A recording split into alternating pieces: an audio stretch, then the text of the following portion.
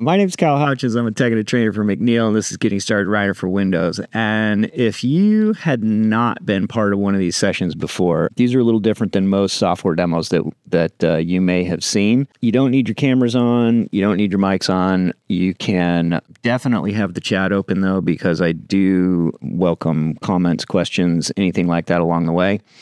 The way these work is either the day before or the day of, in this case, the day of, I do a scrubby little sketch of something that kind of interests me, that I think has some interesting modeling value, and we talk about how to do that. And I was in a thrift store recently. I live in Seattle, and saw this really cool old TV, and I liked the shapes on it, and it struck me that not only are the shapes on this interesting, but there's actually a really kind of a complicated modeling problem that this thing brings up, because it's very kind of iMac-y kind of, although I guess the iMac kind of ripped off this because this is from the 60s. But it's got this kind of shape to it that's pretty difficult to make. And so I did a little doodle on it on my phone with my finger, and then I came back and cleaned it up a little bit so that's not absolutely awful. But I liked kind of the stuff that's going on here. And so I think I'm going to try and pull this off. And if we go to basically back to the beginning here, right? The way that I start all of my models is essentially we use the picture command. And in this case, I'm going to find the image. I'm going to drag it into the scene. Now, because this is a perspective sketch, it's not orthographic, it's not top right, front, whatever. We're going to have to do some interpretation to try and figure out how to get our views out of this. The most important thing about this sketch to try and figure out is, kind of what the overall shape of it and all that kind of stuff is. And so what I'm going to do actually is I'm going to take this sketch and I'm just going to kind of stick it up here as a reference. I'm not even going to try and work off of it. I'm just going to use it as a reference. And shapes like this are pretty interesting in a number of ways. And so let's start, and I'm going to talk about several different ways to kind of pull something like this off. And the first thing that I'm going to do is get a vaguely proportional rectangle. We can argue over whether the proportions are correct or not, but the point is I'm going to take this and explode it into its individual curves now, and then I'm going to rebuild this vaguely 4 points, degree 3, and we're going to let that go ahead and run. Now, when I turn this on, let's see, I've got 2 curves. I forgot to delete that. Sorry. I mentioned that I don't rehearse these, right? The point of not rehearsing it actually is not because I'm lazy. It's because I want to put myself in the same position that you are in when somebody walks into your office and says, build this, and you got to figure it out on the fly. So that's why I do that. And I'm going to delete the inputs. That's what I want to do. And then that leaves us with the rebuilt curves with 4 points per segment. Now, the nice thing about having 4 points per segment is I can just do a little scale here with Gumball and get really nice even curves. And then I can come up here and I can fillet these edges. That's a little small. Let's go with a little bit bigger one.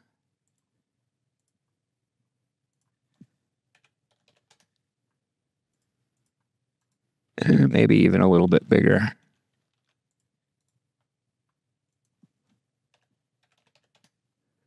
This guy's got kind of generous corners on it. There we go. That feels a little better. And we're going to end up with a curve that looks like that, right? So that's great. And that feels good. And we can create a surface off of this by dragging another curve out. And then in the front view, I'm going to identify where the center of this guy is. And I'm going to drop a point. And then I'm going to take this point and I'm going to stick it kind of somewhere out here. And then we're going to use loft. And we're going to just connect these curves, but the last one we're going to connect is point. And a lot of people don't know that you can use loft like this. And what it does is it creates, it connects these two, and then it brings everything down to this singularity and brings it down to a point. And if we don't simplify it, we end up with actually one open surface. Even though we started with a polycurve, we end up with a surface. Now, there's a couple of things that we can look at here. And if I throw, sometimes this is a little easier to see if I throw a material on this and we go to rendered view. And we can take a look at this and kind of see what's going on. Now, the one thing that you'll notice right off the bat is there's a very pronounced X on the back of this thing, which is very kind of not what we're looking for. We kind of want very smooth, very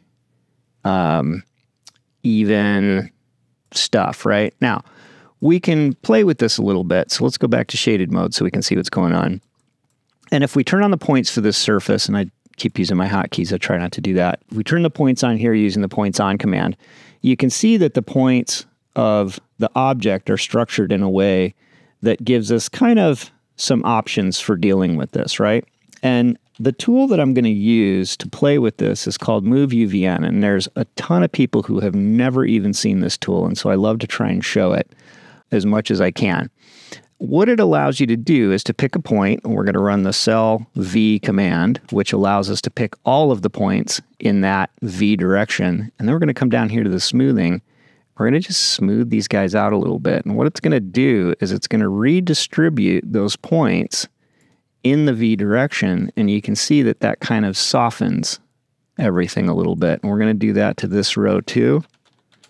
Cell V, smooth it a little bit, and you can see that that shape is now starting to soften a little bit. Maybe do this row too, just a little bit. And you can look and kind of see like how the shape of this thing has changed. And you say, okay, well, we're heading in the right direction, right? This is starting to feel a little bit better. However, it's still, that X is still there. You can still see it. And there's a couple of reasons for that. One, we used a fillet in here, and fillets just fit a circle into there, and circles are not necessarily entirely tangent. So the internal tangency of this curve could probably be a little bit better. The circular fillets that are in here are a degree 2 instead of a degree 3 with 4 points. It's a degree 2 with 3 points. And so there's the tangency is not necessarily high order in this corner.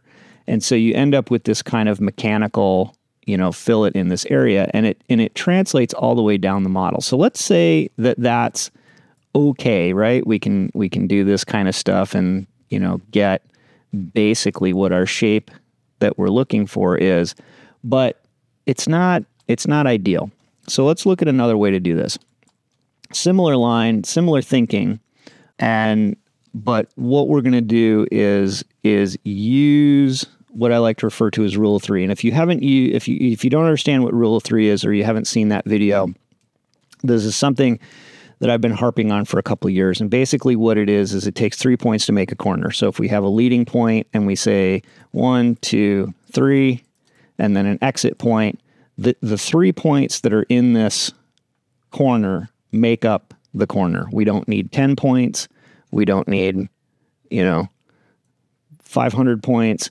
And if we move it farther apart, the corner gets softer. And if we move them close together, the corner gets softer. Or farther apart, softer, closer together, sharper. And we can look at rule of 3 and we can say 1, 2, 3. And then we can say 2, 3, 2, 3, 2, 3, right? And if we analyze this curve, 1, 2, 3 makes up this corner. This point, and this point make up that corner. This point, this point make up that corner, on and on, right?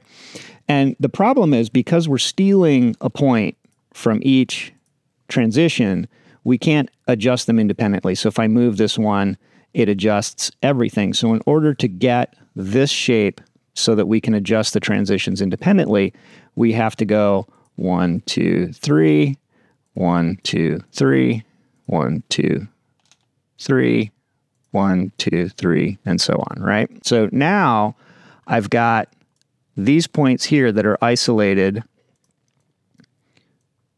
right, from these points over here those are isolated. So I can control this transition with these 3 points. I can control this transition with these 3 points. And if I move this farther away, it gets softer. If I move them closer together, they get sharper. Okay. So the basic understanding here is that you need 3 points in order to make a transition. Now, there's a straight line between these two. So if I want to control the shape of this area right here, I only have 2 endpoints. Now I could steal this one here, but then I'm influencing that. And so what I want to do actually is I want to add one more point here.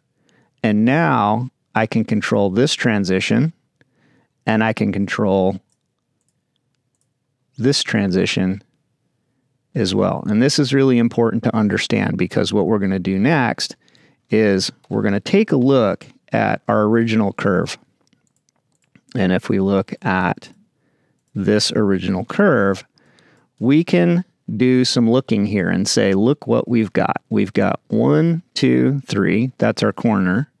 And then we've got 2 points in the middle, which are actually one more than we actually need, because we only need 1 point in the center here in order to be able to control this shape.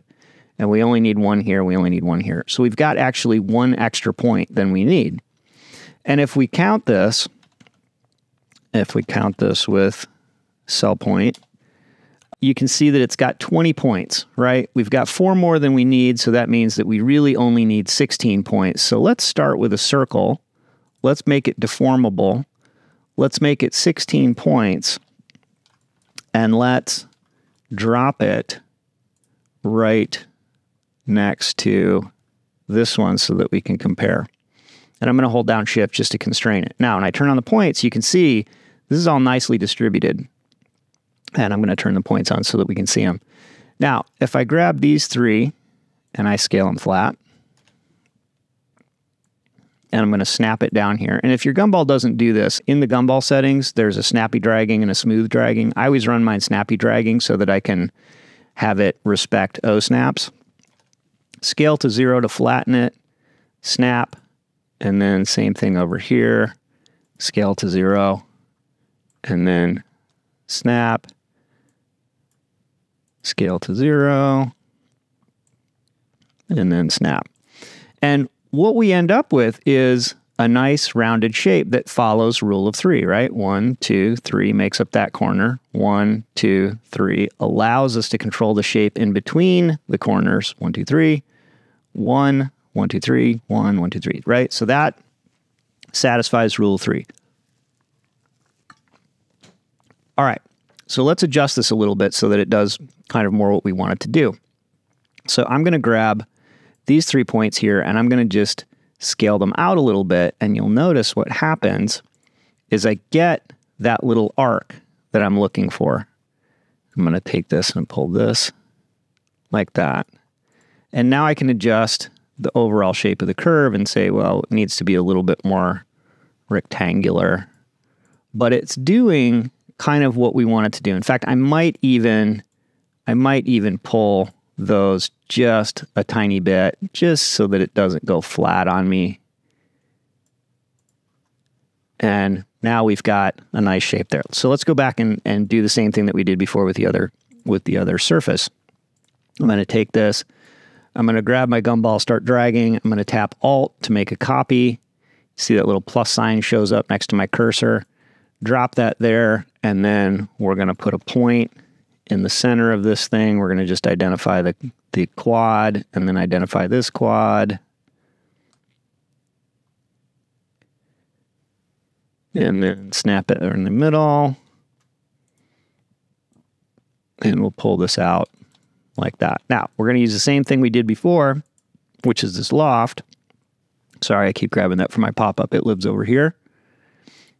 And we're going to do it to a point, and it's going to run. And you can see right off the bat, the structure of this surface is different than the structure of this surface. Even though it's kind of similarly laid out, you can see that X pattern is kind of not as prominent, right? So let's turn the points on and see what we're dealing with. Now, 2-second chat on continuity.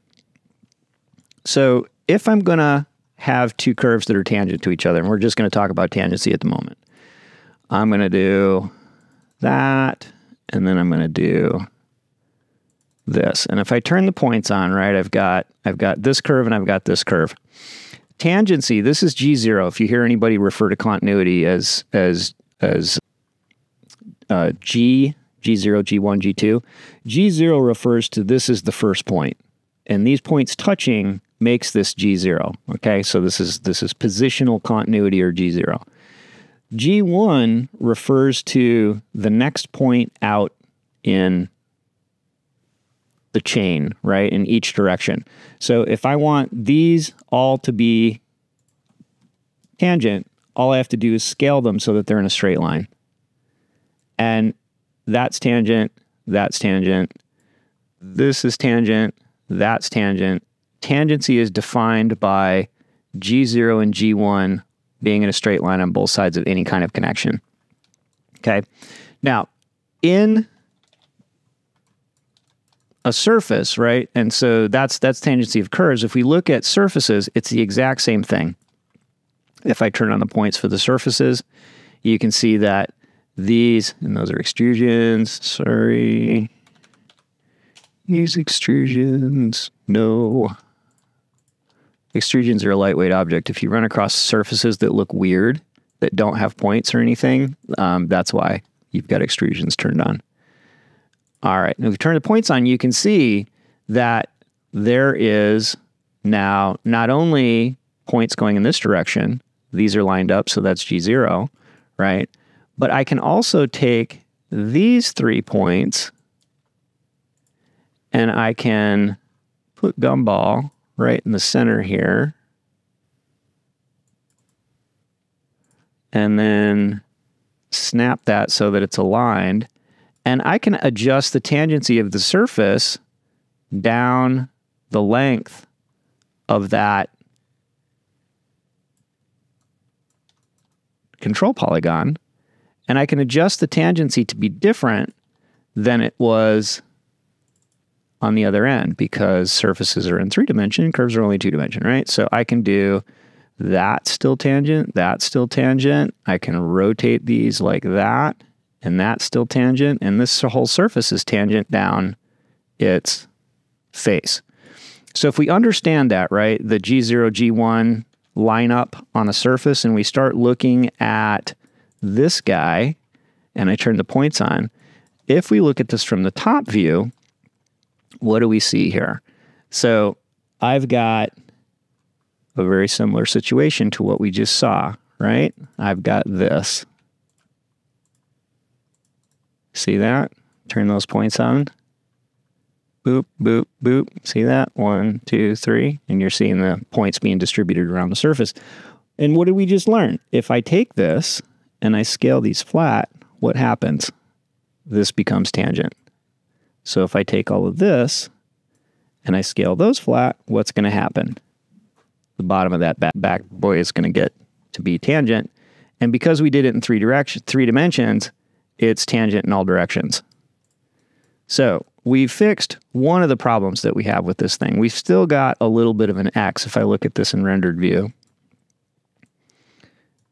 We've still got a little bit of an X, but not nearly as bad. And the surface is a little bit more amenable to DXing it. So let's go back to move UVN. And let's do cell V in this direction.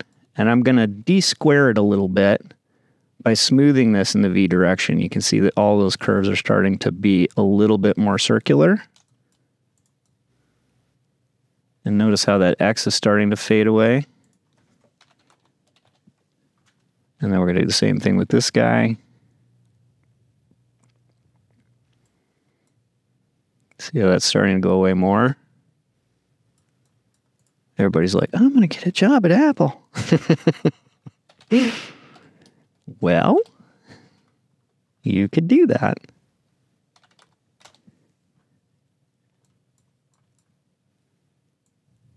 And we're going to soften this guy out a little bit. And now you can see that when we get rid of the points, that pronounced X is almost gone. And we can start playing now with the shape of this and say, well, how deep is it? How flat is it? You know, is it a Philco, but it's an LCD, or are we staying in the 60s? I'm going to stay in the 60s because that's how old I am. And so this is probably a pretty good candidate compared to this, and we can argue that this is a better result than that, right? Because we can see that those things are gone. So I'm going to take this and I'm going to tuck it over here because I'm going to say that's probably candidate number 1. All right, and I'm going to just delete these curves for now because I think all I need is the surface. All right, so now how else could we make this thing? Well, we could go to sub D and we could just make a cube, right? And if we go, let's do this in shaded view, and if I delete the face of this thing, I get a pretty nice shape, right? It's not very sharp. It's not a little too soft, doesn't quite do what we need it to do. And so we can add some information to this. We can add some edges in here and sharpen this up a little bit, but it's a little hard to control, right? And it also gives us kind of a weird vibe in the back. Maybe we add another edge out here. Maybe we turn these points on, and maybe we scale these points in a little bit to see if we can do something a little bit less crazy. But it's not quite doing what we want. We might try stitching and bringing those all to a singularity. And then we would be in the same situation that we were before, which is we need to grab these guys and scale them flat. But see those weird wrinkles? It's not quite doing what I want it to do. And we might be able to play with that. We might be able to get it, you know, we might be able to slide this edge a bit, but it kind of feels like a lot of work, right? It's kind of not doing what I want it to do. So let's look at a different option. And if we look at a sub D sphere and we set it up to be a quad ball, and let's go to the middle or go to the front, and different styles up here. We're going to use quad. Bring this out. And we've got a little bit different topology. And if I take the face of this thing off, you can see that we've got a little better distribution for kind of what we're looking for. Right? Maybe we scale this a little flatter. Maybe we scale this a little flatter. And then we scale the whole thing. Not bad, right? We can grab these 4 faces and switch that to points, and we can shift, drag, scale, and play with the back of that. That's not bad. We can decide if we change the proportions of this a little bit. That may be candidate number 2 to decide whether or not we like that. Because if we throw a material on this, very, very smooth, no Xing at all, very nice curvature, kind of continuous type of thing. But it lacks a little bit of the structure in the corners, and we might be able to capture some of that by adding some more detail or subdividing or something like that. But I kind of, when I look at sub D stuff, especially I do a lot of sub D stuff, when I look at sub D stuff, I kind of am like, how much do I have to fight it, or does it just kind of happen? You know, like sub D kind of lends itself to some shapes really, really well, and other shapes it's like it's a pit fight and you're chasing edges and topology and, you know, all, and it's just like, oh God, you know, make it stop. And so I kind of look at sub D and can I get there really easily? And is it making my life easier, or is it something that now I really got to start fighting it. And in this case, I think probably I like the single surface with the easily identifiable points and all that kind of stuff. So I think we're going to use this guy and get rid of all the others. But I just wanted to show you kind of the different paths in order to get there. So let's agree and say that that's fine. Or don't agree and you can do your own webinar. So let's go ahead and just cap this guy off, and I'm just going to turn it into a solid object. Okay? And making the front of this thing used to be projecting curves and blah, blah, blah, blah, and all the stuff that you had to do. In Rhino 8, we just use the inset command, and we're going to use through point, and we're going to just drag our wall thickness in there like that. And then we're going to use push-pull, and we're just going to push this in a little bit. Done. And then we can shift drag. Because this is degree 1 geometry, we can even scale that a little bit and give it a little bit of taper. Maybe that's too deep. Let's pull it out a little bit.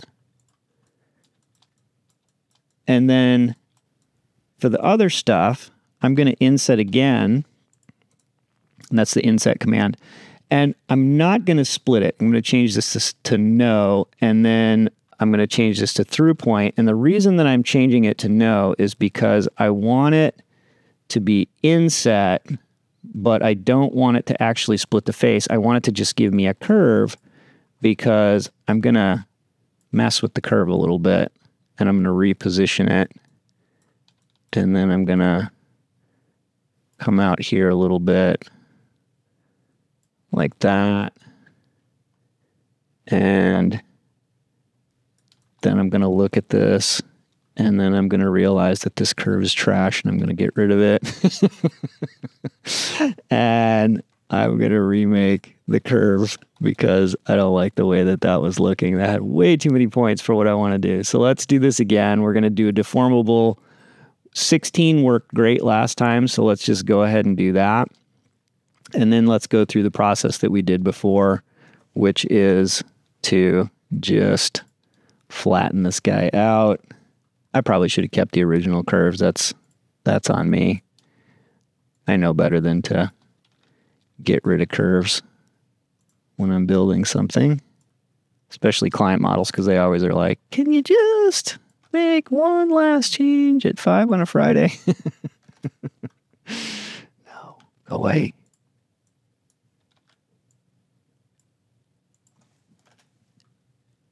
Has anybody watched that Rule of 3 video? You won't hurt my feelings if you say no. It's okay.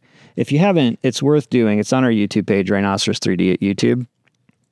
And it's just called Rule of 3. And it talks about this 3-point, this concept of building curves minimally with just 3 points in order to get what you want. And it also is in relation to sub-D. That's kind of where the original idea struck me, was that in sub-D, the thing that I see most often when people send me models and say, my model doesn't work, it's because they've got way, way, way, way, way too many faces on their model. And it's just a matter of simply simplifying it a little bit and using less faces. And I'm going to just manually go in and tighten these corners. Actually, that one looks pretty good. See where this opening would be.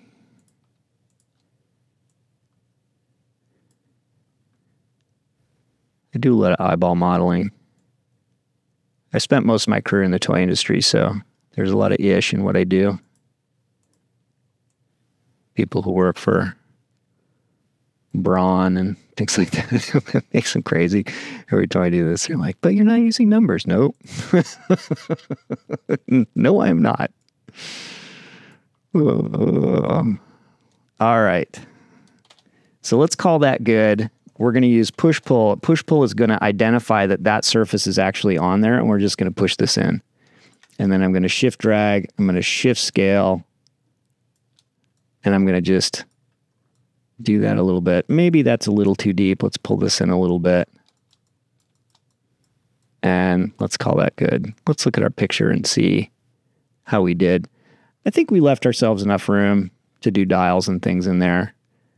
And we've got enough room that we can throw a couple of little blends in there and stuff like that. I'm not going to worry about that at the time being. So let's look and let's build our little dials. And I think I'm going to go ahead and do those with push-pull because that's easy, and I like easy. So let's just snap a circle here, and let's pull that out a little bit. And if you haven't messed with push-pull in version 8, it is fun stuff, especially for hard surface modeling, which is kind of what we're doing here. So let's inset through point. I'm going to just drag kind of here. I'm going to push-pull in. I'm going to inset again, through point. I'm going to kind of come out here, push-pull again. And then I'm going to draw a center rectangle. And let's do that in the front view. And I'm going to overblow that a little bit. I haven't tried this before. Let's see if this works. Let's see if it'll identify that if it overshoots the surface. Oh, sweet, it does. So that's actually a nice little hack. You don't have to, because otherwise you'd have to like draw a curve, and like and trim it and all that kind of stuff. Who has time for that? Let's just draw a curve, overblow it, and then just pull that out. Lovely. I like that a lot. And then let's just add a few little details in here. Kind of like this. And let's do the same thing here. And it remembers the last setting you used. So if you're insetting a couple of times, if you pick this and I drag in, if I don't left click, if I just right click to accept it, it'll drop it at the same depth as the other one. And let's do this one too. Just add a little something here.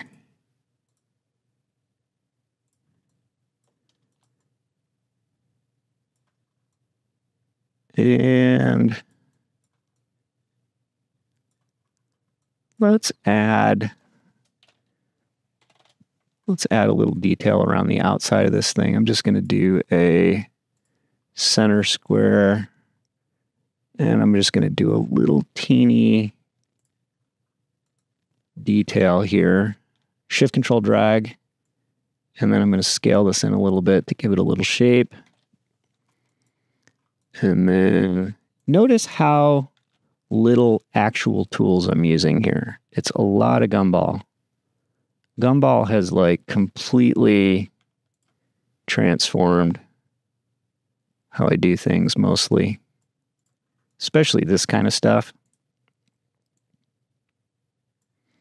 And now let's go to the front view, transform array polar, find the center of this thing, and let's do, I don't know, 30, see what it looks like. Oh, many more. We're going to need many more. Let's do 45. What are the names? 60? No, 65? 80? That feels better. Let's do 80.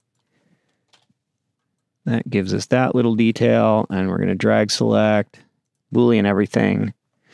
Booleans work a lot better in 8. If you've had problems with Booleans in 6 and 7 and 5 and 4 and 3 and 2, like I have.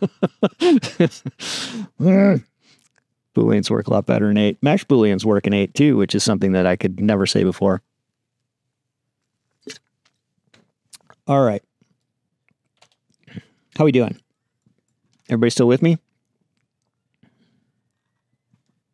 All right, let's just copy this guy down and slide it kind of over in here, and we're going to rotate it for a little drama. Nobody likes to see it all squared like that. And then there's two other little details in here, and one of them, anybody who's not old enough to actually have had to get up and change the channel on a TV, there's a volume knob, and then there's actually like a fine tuning knob. So you'd go to like channel 2, but because you were using a manual antenna, you had to like wiggle the antennas around to try and get a better picture. And then there was like this fine tuning dial for, to try and get the picture to be clear. And yeah, it was a lot like a science experiment to try and watch cartoons. I remember being a kid and just being like, for the love of God, just give me Speed Racer before I punch this TV in the face. And yeah, so that's all you need to know about me. Let's draw again on the surface here, and I'm going to just use the edge of this as a snap, and I'm going to do this from the center. And the reason I just use the edge of this, because it makes it easy to know that I'm placing this right on the surface itself. And then once I get it there, I can drag that there, and then I'm going to make a copy with an Alt Tab and bring that over like that. And then because those lie on the surface now, I don't even have to project them, right? They just have to be, and this is, we're talking about planar surfaces now. This is easy to do with planar surfaces. With stuff that's not planar yet, you do actually have to project it on there. But push-pull, I can grab this and I can just pull it in. And then again, right-click to re-invoke push-pull, click that area, drag it in. I'm not touching any mouse buttons here, and I'm dragging it past kind of where it's going. If I pull it out, you can see it. If I push it in, it's red. I want it to push in, so I'm going to just right-click, and it's going to automatically set the depth so that these two faces are the same. Now, I'm going to cheat, and I'm actually going to steal this thing, and I'm going to make it narrower, and I'm going to go to the top view, and I'm going to hack this in half.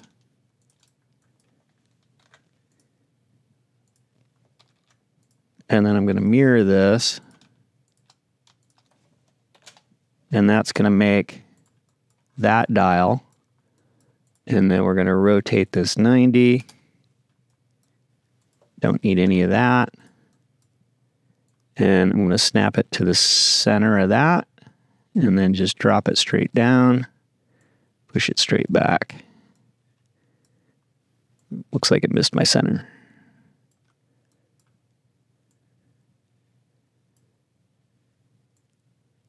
A little too fat. And then I can decide, like, how much do I want this thing to be sticky outy like that? And if I want it to be in less but take up more, I need to make this bigger, right? So I can make this bigger like that, a little narrower.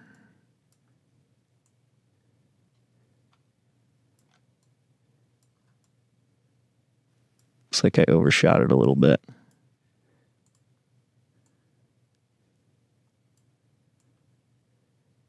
And, if we were doing this for a client, we would take the time to go through and get all of this stuff perfectly lined up and perfectly scaled and perfectly centered and perfectly detailed and all that kind of stuff. People are always like, but how do you get that into tooling? I'm like, in an hour? Calm down, man. Do this in an hour? Settle down. All right, let's do, there was a little detail between these two things. I don't know whether it was a logo or what it was, but I'm going to just snap that in there and then pull this in like that and then push pull. And we'll make that stick out a little bit. And then I'm going to shift control click, and then I'm going to shift drag on the scale handle, and I'm going to scale that in a little bit. The reason this works is all of this stuff on push pull, this is degree 1 geometry in this direction, so you can do all sorts of lovely party tricks. I can shift control click, and I can just drag this, and because it's degree 1, that the surfaces on the side update, and so I can scale, twist, I can do all sorts of stuff. If these were degree 3, they rebuild sometimes and it looks a little wonk sometimes. And so there's some stuff you have to deal with. But as long as it's all degree 1, it's easy, easy, easy. All right, let's look at the base on this thing. And it looks like we've got some kind of like Aerocerin little base thing going on. And let's go ahead and just draw that out. Again, rule of 3, 1, 2, 3, 1, 2, 3. And we're going to call that good. I harp on this all the time because I work, my day job is tech support for McNeil, and I see people make curves, right? And they make a curve like this and they go, done. And I'm like, no, not done. No, stop it. And the reason, if we look at the curvature on these things, you can see that, like, if you're going to try and make a surface out of this stuff, you know, yeah, you don't want that. 3, 1, 2, 3, 1, 2, 3, 1, 2, 3, done. Those are your transitions. If you get in the habit of doing that, you're going to be amazed at how much better your surfacing starts to come out. And there's a YouTube channel called 36 Verts that's done by a good friend of McNeil and myself, Sky Greenewalt, and he has a playlist in there called Primary Surfacing. It's probably one of the best learning video series I've seen. It's a 12-part series. I'm just going to do a revolve here. And it talks extensively about not making stuff too complicated. I'm just going to cap this off so that it's solid.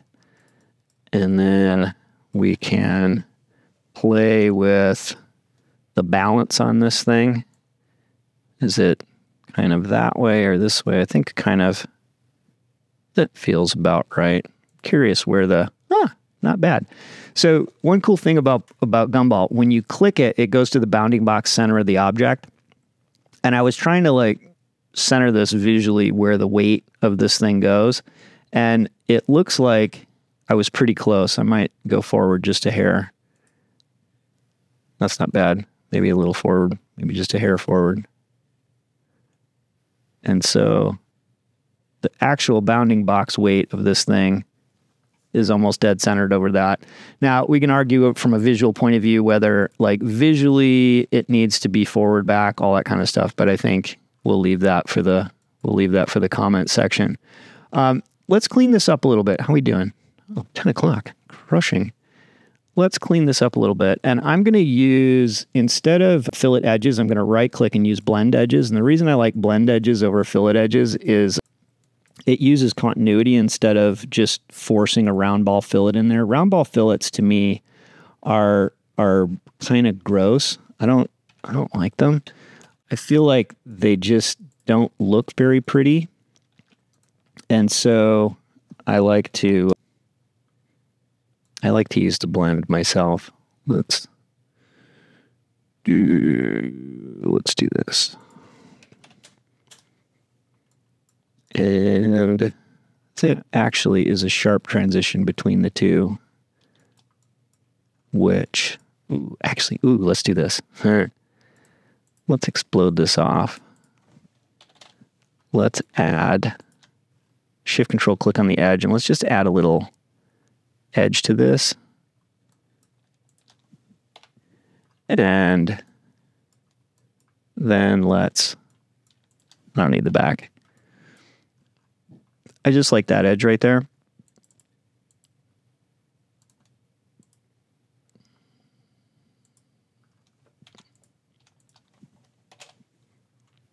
Got to join them. Actually needs an edge. There we go. And then what that's going to do is that's going to give us a little reveal right in there. And I like that. I don't like the gap, but let's fix that. And I'm going to just Shift Control click this edge, and I'm just going to drag this back. Join that and cap. And then that all goes together. Now, we could take some time and go and Boolean that all up and all that kind of stuff, but I'm not going to really sweat that too much. But I think what I do want is I do like the idea of having a little detail around these guys that's set in a little bit. So let's add that. And I'm going to just copy that and snap it to the center. Snap it to the center. Come on now. There we go. And then grab both of these curves, and I'm going to use Gumball and I'm going to snap it to this edge right here. And that edge is aligned with the face, which means I can push-pull this in. Same thing here. And then I can tuck these guys in just a hair more. Kind of like having them be in there like that. All right, let's throw a few more fillets on this, and then I think we're into the final stretch here. Let's make this smaller. Do the same one here. Let's do one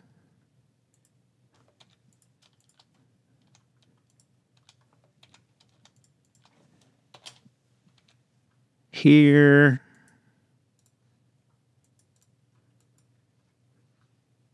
I'm going to set all. Let's do a little bigger on that one.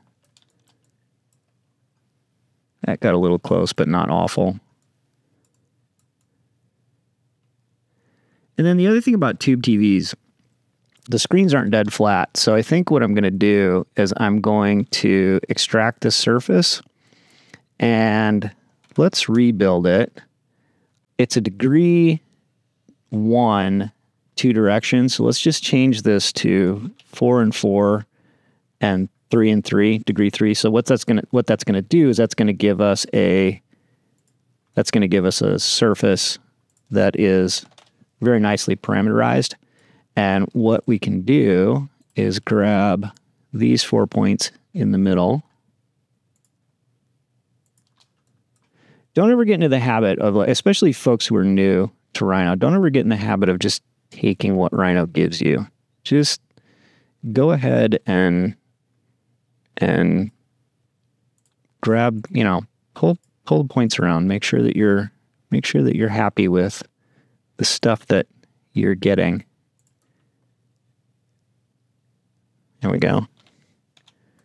That looks better. And we didn't mess with the edges, so we could join that back in if we wanted to. But I'm going to leave it separate just so we can put a material on it. And then the last thing that we need to do is it's got like some speaker grills and stuff on the side. So let's do a quickie. Let's do like a circle. And then let's do another circle, transform array polar. Use the center of that. Let's do like 30.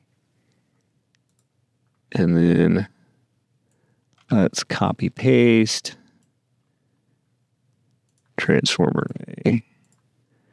I could probably have thought about this and planned this out a little bit better, but let's just kind of roll with it and see what happens.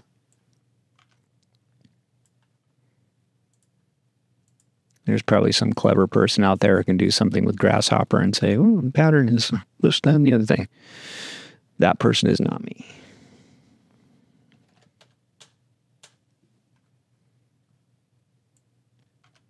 We have those people here. It's just not me.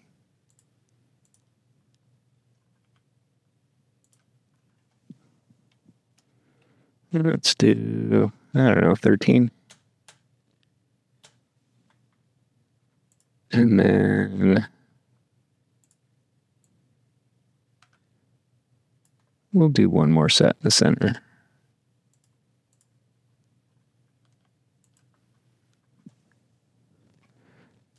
Anytime I do any patterning and there's a Grasshopper person in the audience, they're just absolutely cringing because they're like, it's just a simple 47-step definition to get that pattern.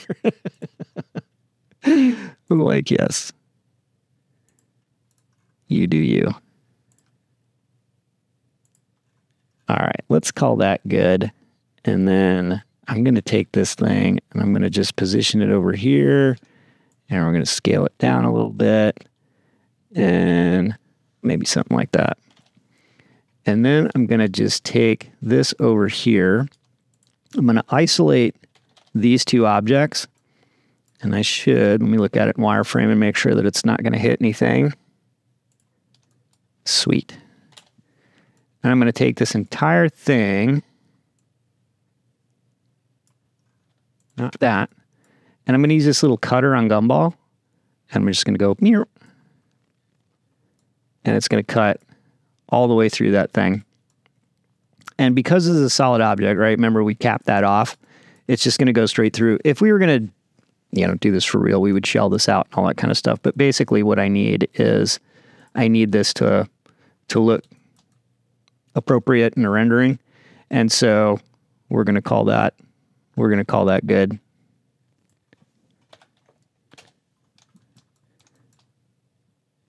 And I think we're going to go with a little bit more 60s color. Let's do something groovy like orange.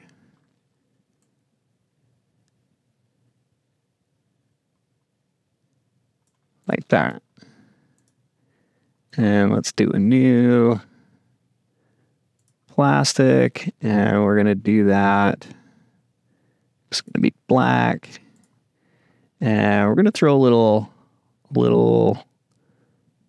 maybe like a speckle texture on it. And that's going to be this part.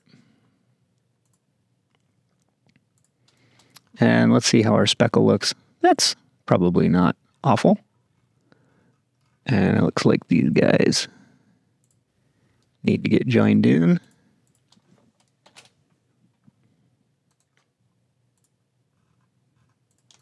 And then we need a metal. But not super shiny, because it wasn't great metal. It was cheap metal.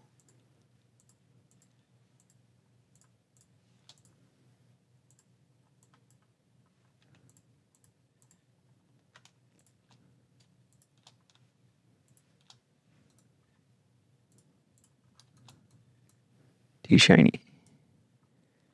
And too bright. Let's dull it down a little.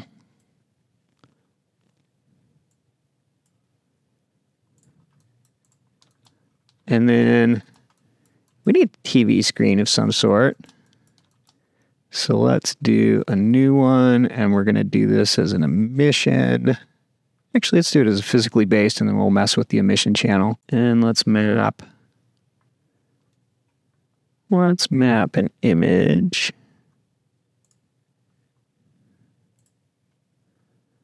I don't know what I got hanging on my desktop. Ooh, should we do? Here, we'll do this arty picture.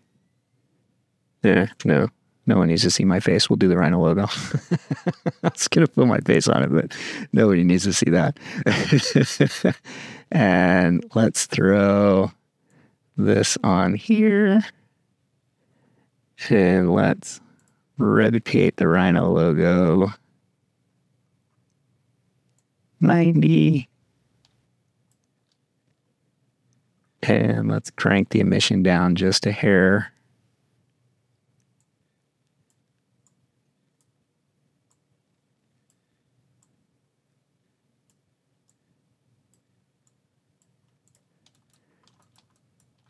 And let's do the base color, and let's do the roughness way down so that it actually has a little shine to it. And I think the last thing we need to do is just throw a chord in here, right? So let's design a little chord.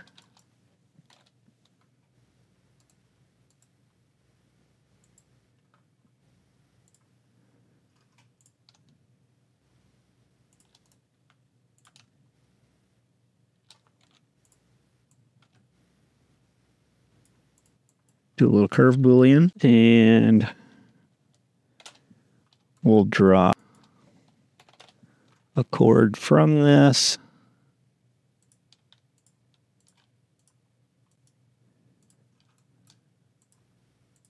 And we'll just have that go out of view.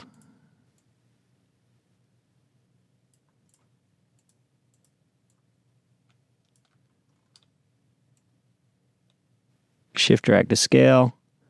Let's do a sweep 1.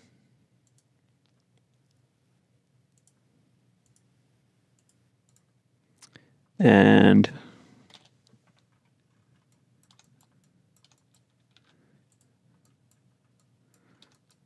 something's gone awry. I have to smash the curve flat. Derp. Oh, because I grabbed the wrong one. All right, so let's copy this. Then there we go. Paste that. There we go.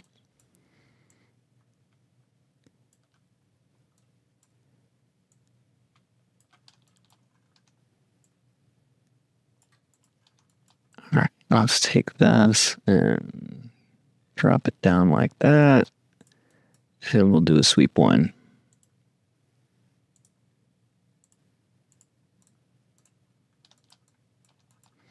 And if we did this with history, let's turn history on.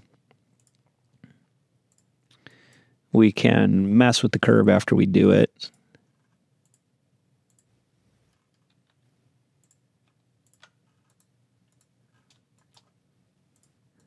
And then that way we can grab the curves and we can modify them.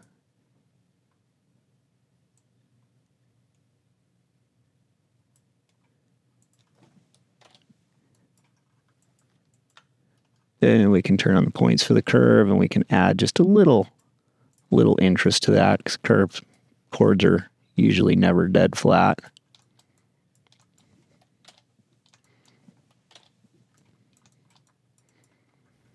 All right, let's get rid of this image. Hide our curves. Compose our scene. Let's get our ground plane on.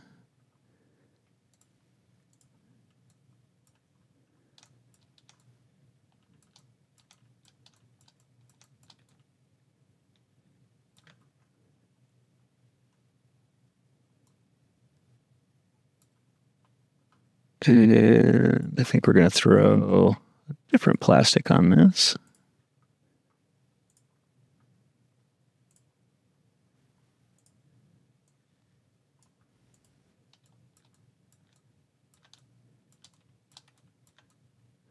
And one rendering trick I always like to use is I like to change the camera from 50 to 35. Gives a little bit of drama that the 50 just doesn't quite have.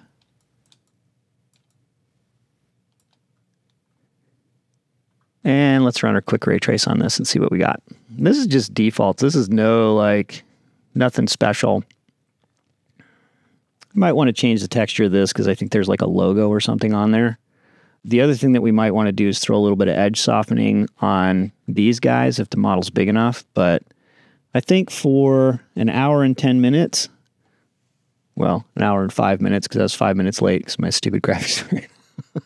But I think that gets us where we need to go. I think, actually, now that I'm looking at this, I would prefer to have this model, this thing not speckled.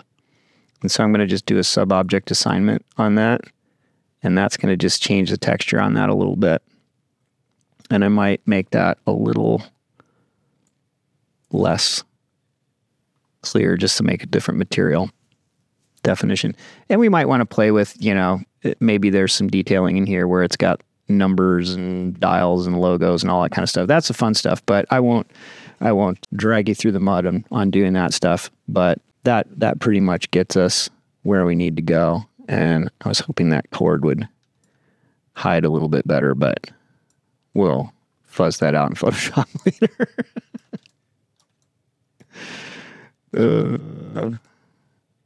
Photoshop and Procreate for the modeler you ain't.